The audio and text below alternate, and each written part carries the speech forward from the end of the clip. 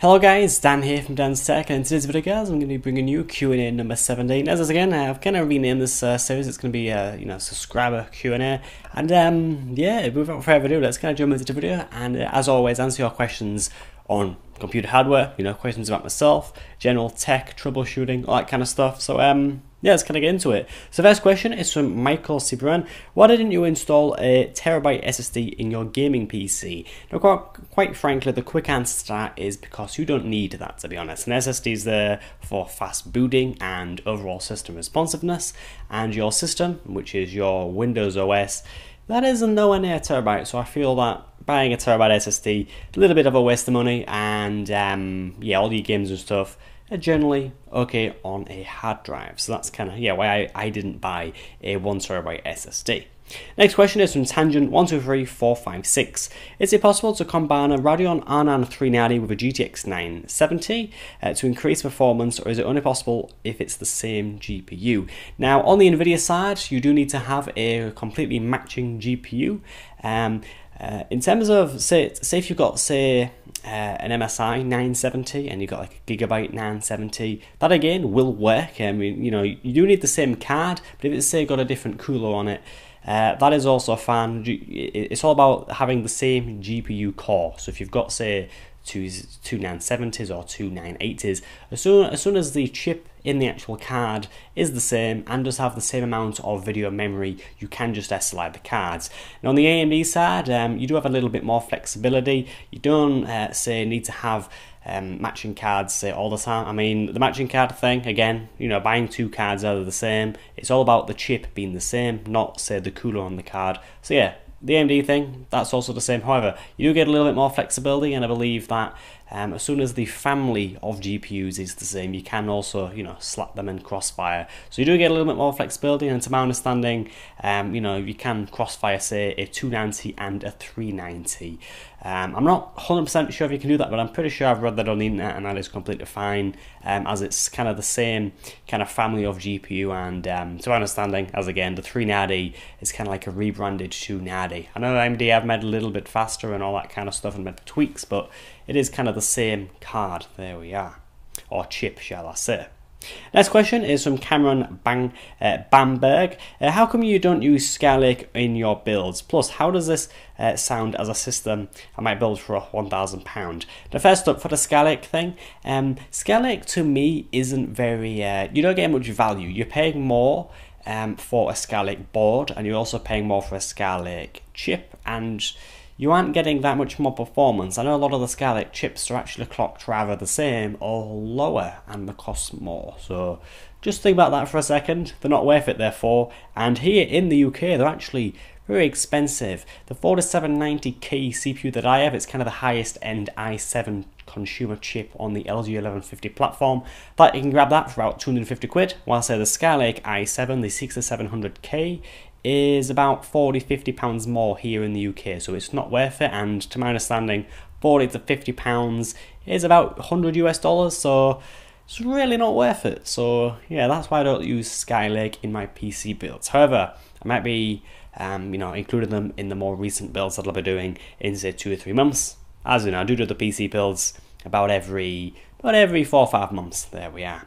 As for your PC, you've chosen a Corsair Spec 03 case, an i5 6600K, Hybrid 212 Evo, very nice cooler, Asus Z170 Pro gaming, 16GB of HyperX variant RAM, GTX 980, Corsair RMI 750i, Samsung 850 Evo, and 2 1TB Seagate Barracuda drives. One thing I want to let you know is that the 2TB Seagate Barracuda drives are around twice as fast, so if you just want to grab that one 2TB drive, that'll be good. Chosen SSD for your system for system responsiveness, that's great. Very nice cooler, as I mentioned. Your graphic card is very, very fast, and I believe your i5 should keep up indeed with that 980. The case as well is pretty damn good. Of course, they do make some very nice cases, and the internal layout of their cases is just solid overall. As for your CPU and the motherboard that you've chose, you have gone for a Skylake based system. If you are, say, in a country that's not the UK, then that's good. I don't know here in the UK if Skylake is just expensive, or if it is just, I don't know, maybe it's a rip-off in other places, but at the current moment, Skylake in the UK is not that good in terms of value. And grabbing, say, a Z97 board and grabbing an i7 4790K and overclocking, that is better. Yes. Anyhow, thanks for that question. In terms of your PC build, it is good, as I mentioned, but if you can get a Haswell or Haswell refresh kind of based system, then do that. Because, you know, as I said, Skylake, not that good value. There we are. Next question is from, is it Tilen Fuges? I have no idea how to pronounce that name. Hey Dan, what do you suggest me to buy, an AMD ROM 270 or GTX 750 Ti? Now I have looked at these two cards, and when I was building my sister's gaming PC and looking at £100 graphic cards, the 750 Ti is to me the winner. You know, it does support shadow play and also many other features that do come with AMD with NVIDIA cards. The ROM 270, I'm pretty sure that's a good card as well. To me, it just depends which one you can get on sale. Which one can you get on the cheap? The cards intended performance, to me, I think are... I think they do perform around the same. But as I said, I did go for the 750 Ti in my sister's build, as that was relatively cheap when I purchased that. So, yes, there we are. Next question is from Harry Wynn. Hey Dan, I'm not the most techie person you'll meet, but if I was to follow this PC build... but want to add a more expensive GTX card, is there anything else I would have to change to be able to run this better graphics card? Thanks. So you're on about the changing a GPU in a system. Typically, if you want to change your graphic card in a system, you can just take your old one out, put your new one in. You only really need to check if you have the required power connectors on your power supply, and chances are these days you are going to. I know a lot of the NVIDIA cards now, because they're that efficient with the Maxwell, you don't kind of need, you know, say 2 8-pins, you just need, say, like 2 6-pins now. And a lot of power supplies do have these 6 pins, and a lot of power supplies are very flexible. You know, say my power supply has the 6 plus 2-pin connectors, so it's an 8-pin, or if you snap away the 2, you get the 6. Very flexible. So yeah, you just need to really check your power supply and just think about your system. Is your CPU kind of fast enough, and do you have the 8 gig of RAM? And you know, just do some googling to see if your CPU can kind of handle the graphic card that you put in. But yeah, upgrading a graphic card in a system is the most popular thing that people do for gaming systems. So yes, there we are. Hope I answered that one. Next question is from Danny Boy. Hey Dan, need a little bit of help with my system. It concerns a GTX 980 GB WindForce, an i5 4690K, very nice i5 that, on a Z97 motherboard. If I wanted to get another GTX 980, what motherboard do you suggest, as my current one does not support SLI? Also, I have a 600 watt power supply. Well, I need to get a 750 watt. Thanks. You probably won't need a 750 watt power supply. 600 watt should do you okay for 2 980s. In terms of a board that supports SLI, if you are wanting to stay on the Z97 platform and, you know, keep your i5, I would suggest my motherboard, the Gigabyte Z97, is the X-SLI. Very solid board. Get it to around 100 quid here in the UK. Also, I would recommend the MSI. Is it the MSI Gaming 5? I think one of my friends, Ben, picked it up. Very solid board, and I do believe that supports SLI. If it doesn't, well, I suppose you can let me know in the comments. There we are. But yeah, yeah, there we are. You don't need a 750 watt power supply for 2 980s. They're very efficient cards, thanks to the Maxwell architecture from NVIDIA.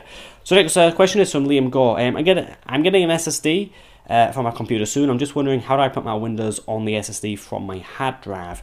Now, if you're wanting to move your OS from your hard drive to the SSD and not reinstall, say, your Windows and having to install your drivers and stuff like that, which can be a bit of a ball ache, the easiest way to do it is to get some cloning software. As soon as you're able to plug your SSD into your computer, and plug it into your computer. If this is with one of these adapters, or if it's just plug it in, you know, via the SATA data and SATA power connector. You want data migration software. If you are getting a Samsung SSD, Samsung on their website do include some software which only works with Samsung SSDs. So if you're getting something like a Samsung 850 or 840 that they've just released, that one's kind of like a cheaper 850. It's not rated to last as long and all this kind of stuff. Same speed though, so yeah, so good. Anyway, that's the question. Yeah, migration software. Your Samsung SSD, grab their own Magician software type thing.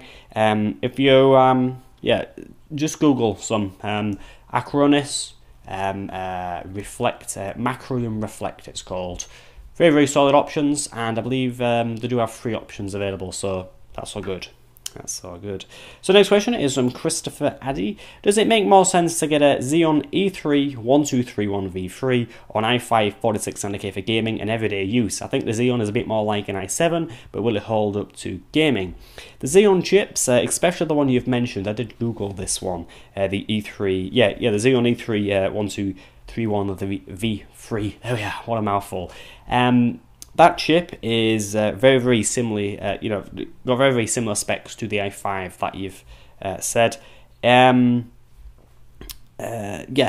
Xeons are pretty good for gaming. A Xeon is essentially, to me, an i5 without integrated graphics, and if you can get it on the cheap, and cheaper than the i7, the i7 or i5 kind of equivalent, then grab it. Xeon, yeah. You are correct. A Xeon is like an Intel Core i3 or 5 or i7 processor. It's just without integrated graphics. You are never going to overclock a Xeon because they're not unlocked like many of the K parts, say like the i5 4600K that you've mentioned. But yeah, Xeons, they're brilliant if you can find a board that supports the Xeon, and as I said, you get it on the cheap, grab it. But in general, an i5 4600K is pretty damn good. You can overclock it, and the value there is definitely there. That i5 4600K is very, very popular, same as the 4790K, the i7. They're very, very solid options. But yeah, back to the question, the Xeon, very good value for money if you can get it on the cheap, and particularly cheaper than the Core option, the Intel Core option. Last question is from Specific J. What's a good CPU and GPU temperature programming? I've used 3 and each one has totally different temps. I can't tell which one is correct. Now this is quite strange because from all the programs I've used, they've all kind of reported the same temperatures. I don't know if you're mainly on about your GPU temperatures reporting different temps, but for a CPU I recommend Core Temp. I really do love Core Temp. You can minimize it in your kind of your notification area, so that's all good. And as well as Core Temp, I use Real Temp as well. In terms of temperatures, on my i7 anyway, it does report exactly the same, so that's all good. In terms of GPU temperatures, you're only really going to find out a GPU temperature by downloading a piece of, say, overclocking software. Say like MSI Afterburner, EVGA, Precision X. They should all give you your GPU temperature, and typically they should all report the same. It's quite strange that you've used 3 and they all have different temps. That is pretty strange. Very, very strange. Make sure you've got all your drivers installed, particularly for your GPU, and hopefully that should kind of fix itself. There we are. Anyway guys, that's kind of the end of the Q&A. We've kind of been going now for 12 minutes. Hope you've enjoyed. If you guys have got a question for the next kind of episode, do leave them in the comment section down below, and I'll get to you, get back to you in the next Q&A, and like I usually do, I might even just post a text response if I feel like it. There we are. Anyway guys, thanks for watching. Please feel free to like, comment, and also subscribe, and yeah, I'll see you guys in the next video. Goodbye.